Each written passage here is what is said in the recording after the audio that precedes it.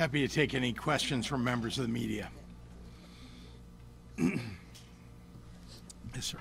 Move on to one of your other legislative triumphs this year, the assault weapons ban.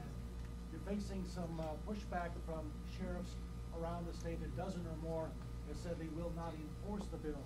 Perhaps you and perhaps the Attorney General can comment on what can be done to protect the assault weapons ban and how you intend to address those sheriffs. Well, let's be clear. They took an oath of office to enforce the laws of the state of Illinois, and they will do so.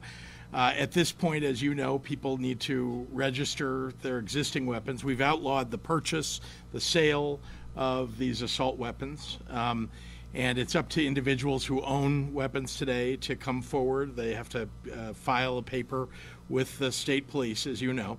That's not something that requires the intervention of a sheriff, for example. And I think that they're doing it as a matter of political grandstanding.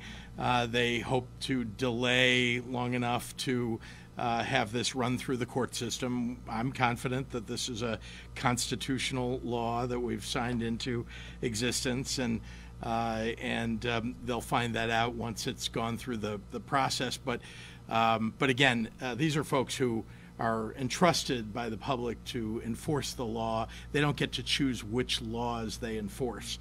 They must enforce what we've written into the code, the General Assembly signed by the governor, and they will do so. Happy to have